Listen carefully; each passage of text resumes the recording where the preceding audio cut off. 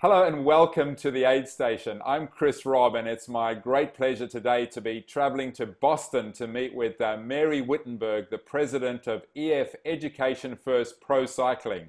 Hi Mary, great to see you again. It's been many years. Oh, Chris, it's so good to see you. And I love what you're doing, bringing all these voices from around the world of mass participation together. So thank you.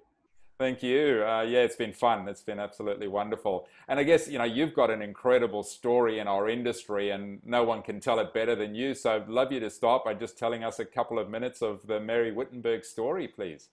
Well, that's so nice of you. I grew up a cheerleader, and I think that's actually my inner self is I love to help people unlock their potential. And I've been extraordinarily lucky to do that through sport these last 20 years. I began my career 10 years as a corporate lawyer in a big law firm. I believed it was important to have the solid foundation that one would help me pay off all my school loans, but two, give me a good experience in business and in law. I meant to stay for 3 years and I stayed for 10, but that was a great foundation to what's now been living my life dream year after year after year, working through these extraordinary organizations, starting with New York Roadrunners and the New York City Marathon, starting Virgin Sport with Richard Branson and a handful of amazing, dynamic young executives who were passionate about cycling and running and all kinds of fitness. And now I get to be president of this professional cycling team representing this company that's all about education and travel. So I've been very lucky, and most lucky because I just love what I do and the people I work with. So we're so lucky in our industry, aren't we? And we were talking before we started recording, is cycling and running, two of my big passions, and the cycling industry is just incredible as well. And we were talking as well about, and I hadn't realized, to be honest, that you now live in Boston, and I'm interested to hear what's life like for you in the current COVID-19 situation in Boston. Well, I'm making the best of it. What's great for all of us who travel a lot, it's so nice to be home with my family, my husband, and then we have a 19-year-old who's not as happy to be home at the end of his college, first year of college, but he's doing well. And then we have a junior in high school, and I think that's the group. It's interesting, they're in the middle of so much schoolwork and SAT and getting ready for college, and I think it's kind of nice to have for them a little less pressure on ticking off all the boxes of all the things you have to do as a junior in high school. So we're just enjoying our time here, and the work parts have been full of challenge, but the home part's been really nice. Fantastic. And you're able to get out and about. You're able to do some running and exercise and so on. How's the lockdown rules, I guess? I feel so fortunate because so much of our team is in Europe. And so we had to watch our staff and our cyclists not able to go out the door in Spain and eventually in Italy. And that's been really hard. We've been very fortunate. So I've been doing a 5-mile run every morning pretty much throughout, and then a little bit longer on the weekend. Done 2 halves, inspired to do the Brooklyn half virtual and the Hackney half. So that's gotten me going a little bit longer on the weekend. But we've been in a fair amount during the day. And now I was actually realizing something I've learned about myself is I know I'm made to move, Hmm. but once I get working, I can sit and work for hours and hours and hours and hours. And I woke up last week saying, okay, I have got to be moving more than just in the morning. So I'm thrilled I got my beautiful new Cannondale bike, and now I'm getting out a little bit in the afternoon too. It's so important because we're not even moving around the office or commuting to and from. So I've been getting out enough, but I actually am excited to get out even more. Wonderful. Yeah, so great to get out on the bike, isn't it? I love that freedom of and the distances that you can cover as well.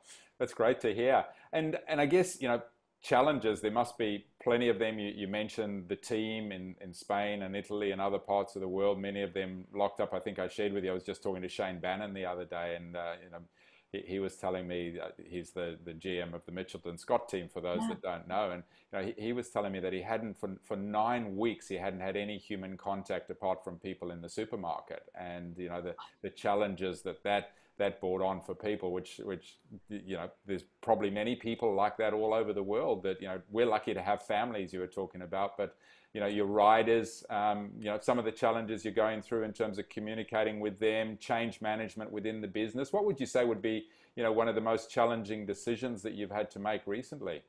I think there's Leader been of. two buckets of hard decisions. First, it's this beautiful sport of professional cycling, and our whole reason for being is inspiring other people to ride, right? So the early hard decisions were when this was just starting. We're a sport where you've got the UCI, the governing body, you've got the events running the events, and you've got the teams. And actually, in the early days, it was evident to us that as a team, we had to be thinking independently. Do we think we should be racing? So we went ahead with the early races in Italy in March and made a determination that we didn't think it was going to be smart to be riding when the pandemic was just getting to Italy and just beginning to truly challenge the systems in Italy. So there we had to be out early and go to the organizers and go to the UCI and say, we really would like to skip these events. We don't think it's the time to be racing, and we hope we can be, we hope you can exempt us from doing this. And that was hard. Mickleton was another team. I think Mickleton was another team who did that early. So that was the early part in racing, and now that's coming back again, right? Now, while the race organizers and the UCI look at what's going to be right for racing in the fall, we also have to look and work very hard on our protocols and what are we going to expect? When do we think it's right to go back? And hopefully it all comes together that we agree as a united group, but we have to look out for the safety of our riders and our staff first and foremost, and care about the fans. So that's been a hard part. And then the second part is it's been a challenging time in terms of we are EF, who owns us. EF Education First is an extraordinary company that opens the world through education and gets all these people traveling to learn English around the world. The business was hard hit early, right? And now it's starting to come back.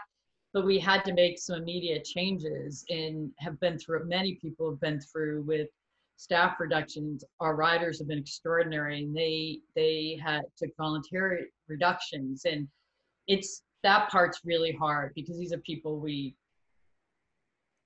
adore and feel so strongly about and want the best for. And it's been amazing in that people have really been in it together, but it's not the year anyone expected.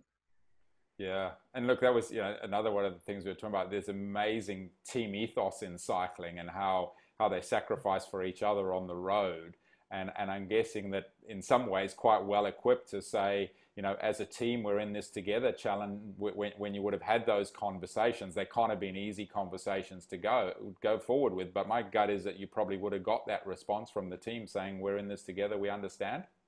It's incredible. And you cannot believe, you can believe, but the leadership that you see, and especially when you think about something like reductions, they impact different levels, but it's extraordinary to often see people who might in some ways be most affected are the ones who step up. The leaders, just like a Rigoberto ran from Colombia, they lead in these times.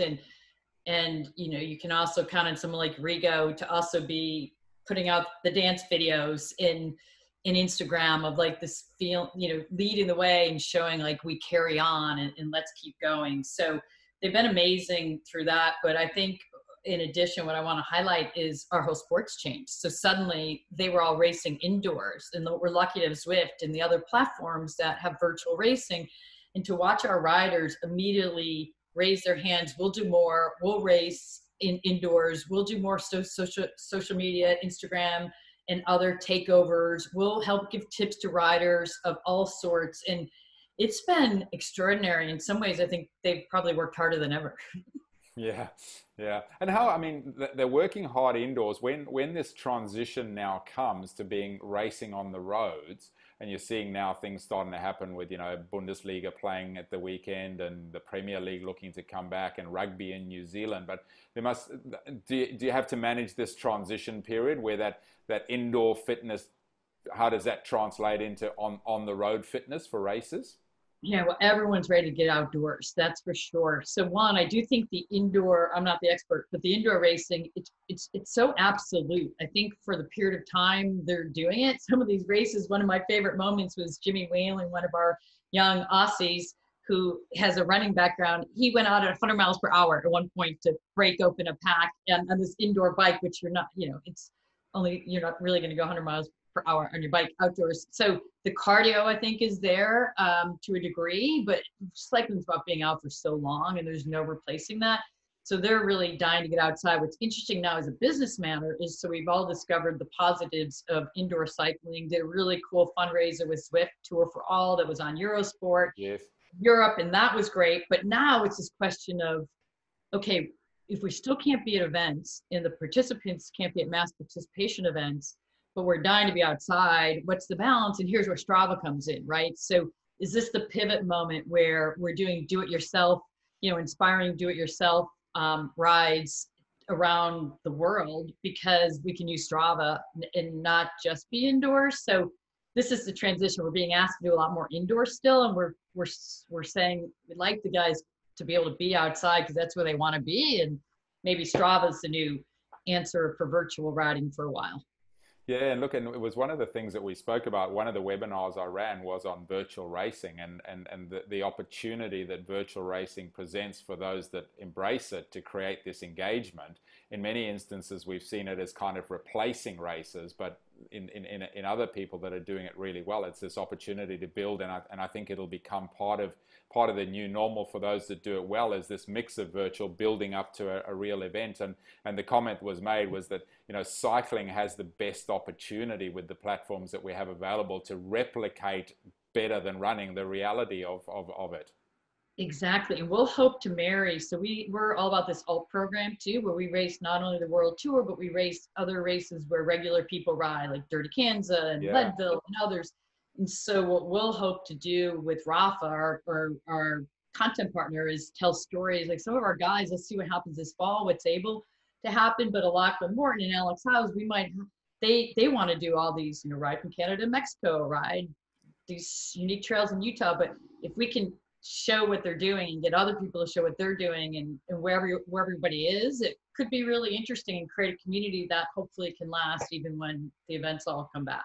Yeah, wonderful. You spoke about leadership, Rigoberto Urán, and you've seen lots of leadership. Where from your perspective, where do you take your leadership leads from, and what are some of the key leadership decisions you've had to make during this, Mary? Oh, that's such a good question. I'm inspired by so many different people.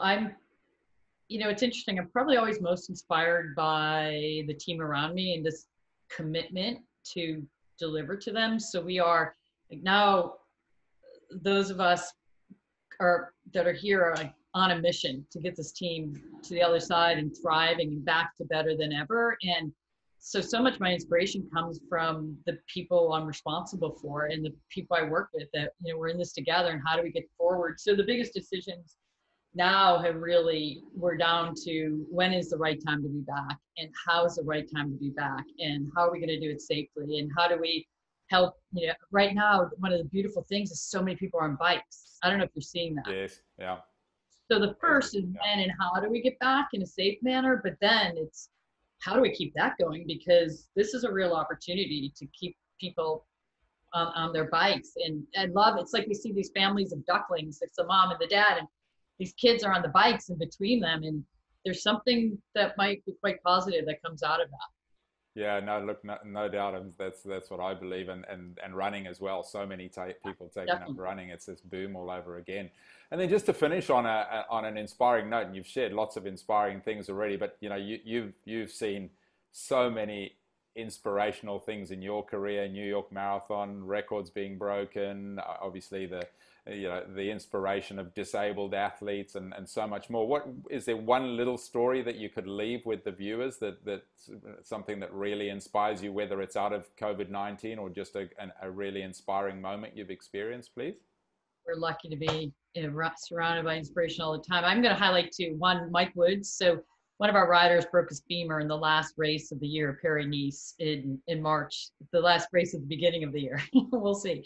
And he's been getting on his bike and Swift, doing recovery rides with regular people because he had a broken femur, right? And he couldn't walk, but he was getting on the bike to do these recovery rides, and that was extraordinary to watch. But I'll tell you what I've been most inspired about during this time.